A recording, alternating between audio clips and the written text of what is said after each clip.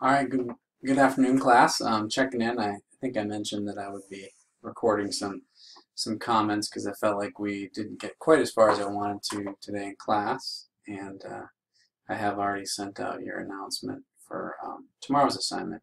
But here we are today. As you'll recall, we were looking at different memory systems that have been evident in societies throughout world history.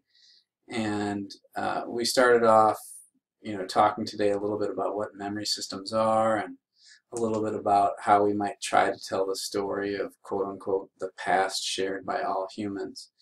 And so I already talked about this and we described in some detail what memory systems are, but we also told a little bit about,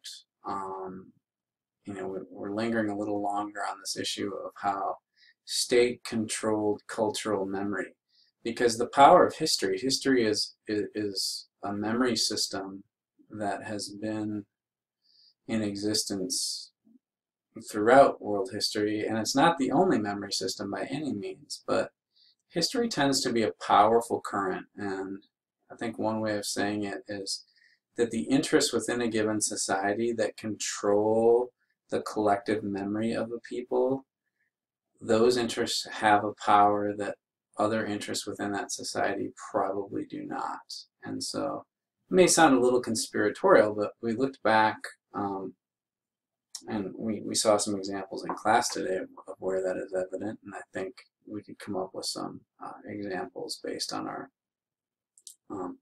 conversations in class as well. So let's see, I'm going to try to make sure this works. I'm going to have to do this the old-fashioned way. So I'll do this. Hopefully it'll work. Okay, I'm going to click there. We left off today talking about the Mande, the society out of which the Mali Empire, which is a very powerful West African empire, emerges around, we're looking at roughly the time that the Maya go into decline. We start to see the emergence of the Mande. Of course, they wouldn't have been aware of one another because they were separated by the vast Atlantic Ocean.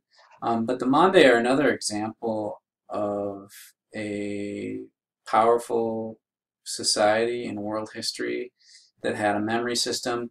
We talked about the role of the griot and how they sort of served at the interest and leisure of the king, and their power of memory, the stories they told, the lineages of great rulers gone before, were a way of both directly and indirectly legitimizing the rule of the king.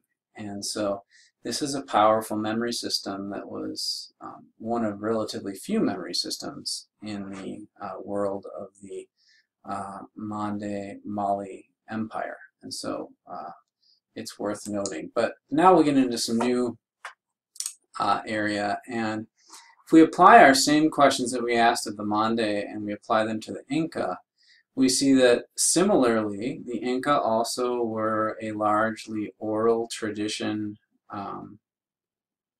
society in terms of their memory systems, but they used an interesting mnemonic device called the quipu, which the quipu is a sort of system of knotted strings that various messengers and runners throughout the Inca Empire, which was a vast empire, it spanned thousands of miles of trails and roads.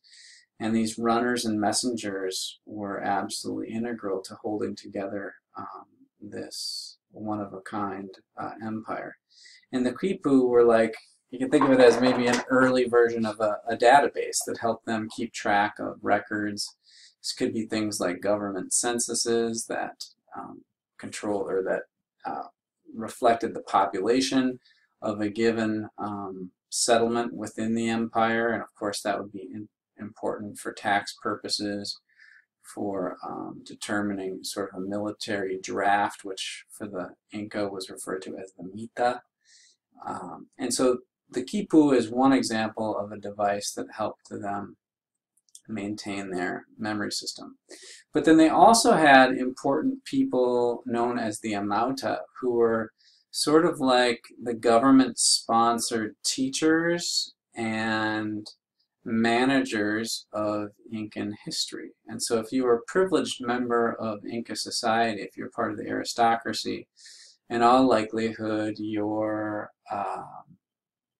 children, your aristocratic child, would be educated, and education was a very special privilege, not available to everyone. But the Amauta would be responsible for educating the children of the elite.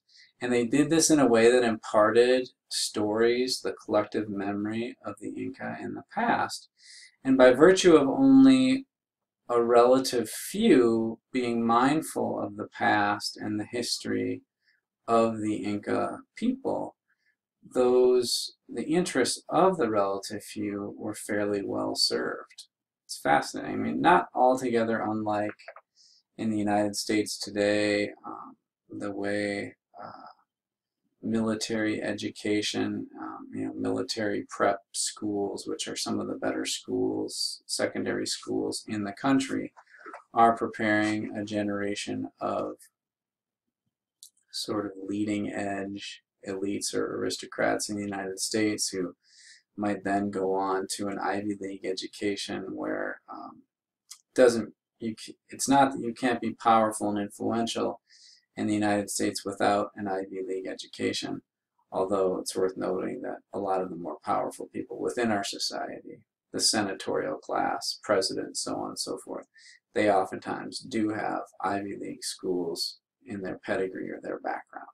So here we see that with the Inca, again, another oral tradition. And then we can move on here and talk just briefly, we'll close here with ancient Greece. And Herodotus is a really important member of classical age Greek society. So go back, let's say 2,500 years ago or so. And he's worthy of note because he's really one of the first historians in a somewhat modern sense of the term, meaning someone who records and writes down their findings. And Herodotus existed at a really interesting historical crossroads because oftentimes what his writing was simply recording the oral tradition stories of the people that he would come in contact with as he traveled, throughout the Mediterranean, the coast of North Africa, the coast of Western Asia. He was in some ways a global presence. He took in quite a bit of what the known world of that time had to offer in terms of stories and reflections upon the past.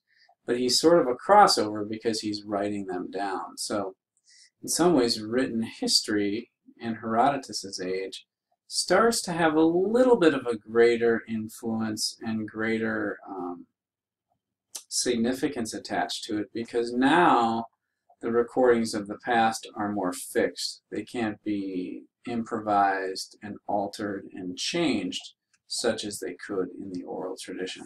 So there's a really interesting story of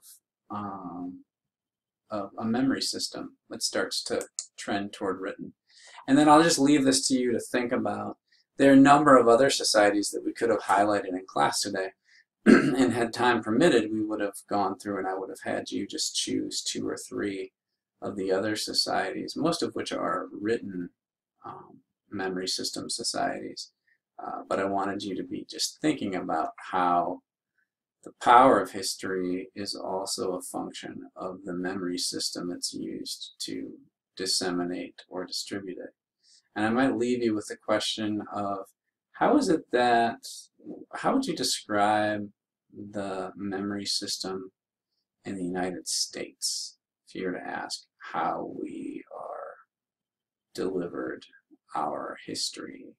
Does it follow certain predictable lines, or is it a little bit more of a sort of smorgasbord or mixed bag of different strategies? With that, we'll stop.